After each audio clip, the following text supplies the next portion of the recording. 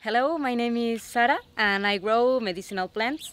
We like to explain to people of the properties that the medicinal plants have and how you can use it for your health and how you can have your own pharmacy at home with different plants for different travels. So if you want, I'm going to show you my plants.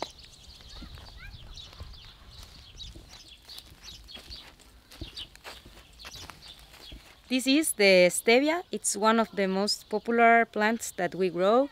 This is sweet, and now the big companies like Coca-Cola are using this plant, but not the medicinal plant, only the sweetness of this plant.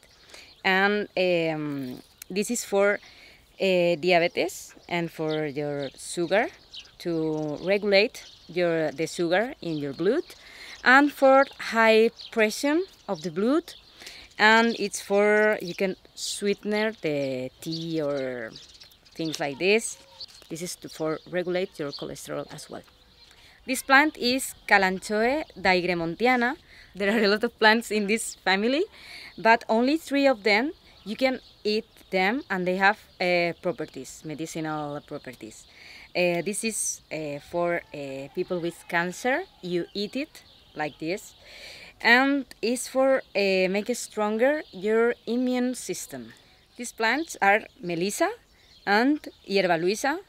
The properties are really similar. They are for a digestive system, for the stomach ache, and to relax, to sleep better. This plant is called Celedonia, and you can use it for the cataracts in the eyes. You just have to cut the plant and you find the orange liquid. You put it in with the eye closed.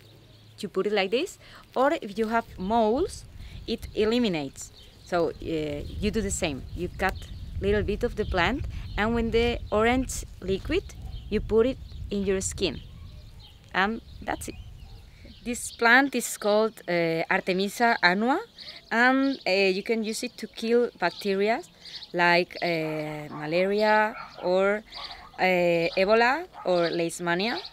The name of this plant is Gallio, and you can use it for regulate your hormonal system. This plant is Epilobium, and this plant reduces the inflammation of prostate. This is only a small part of what we do.